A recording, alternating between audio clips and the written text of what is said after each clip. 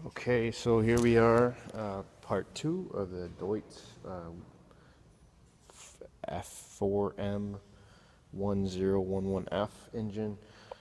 Timing it, the cam timing hole is easy to find. It's right back here. It's real simple. You just turn the cam until the pin goes in.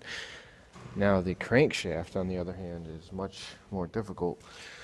You pull this pin here, you pull this plug out here, and you're supposed to put the pin in there. And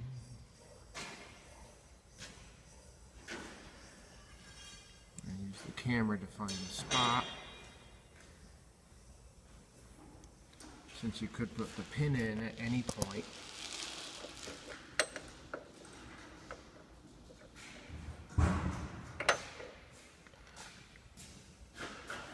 And what you have to do is spin the engine in the direction of engine rotation until you get to that flat spot right there is where you want your pin to hit. It's on the counter, it's on the flywheel counterweight, so you could put it in here, there, you know, and it would go in and stop, and you think you might have it. But it has to be on this flat spot right here that's been ground down. Because if I spin this thing around again, there's another flat spot right there.